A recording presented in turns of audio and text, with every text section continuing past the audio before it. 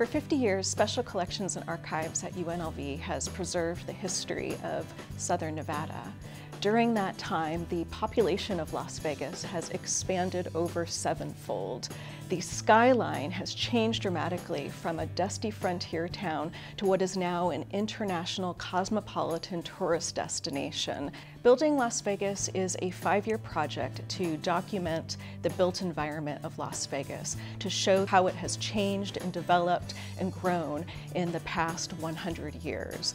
But we need everyone's help to contribute to the project. We are seeking to collect oral histories and historical evidence of this change.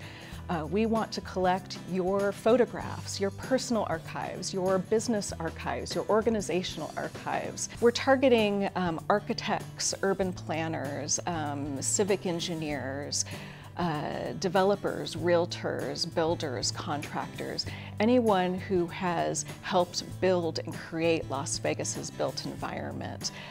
All these individuals might have plans, proposals, brochures, photographs, maps, and more that will help tell that story about Las Vegas. So oral history is one of the aspects of the Building Las Vegas project.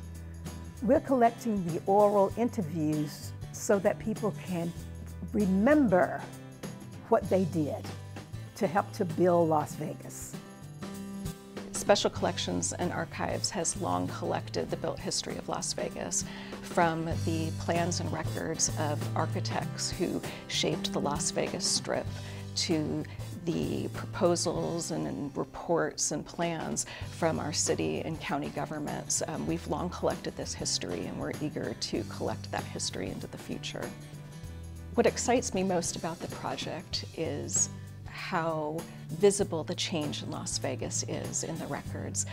I love looking at the older photographs in Las Vegas and seeing vacant land, and now knowing that there are sky rises and houses and parks there. It's so incredible to see how much Las Vegas has transformed in the past 50 years. I'm excited that all of us have played a role in witnessing this change, and I hope that our children and grandchildren can look back on Las Vegas and see the impact that their parents and grandparents had in making this valley home.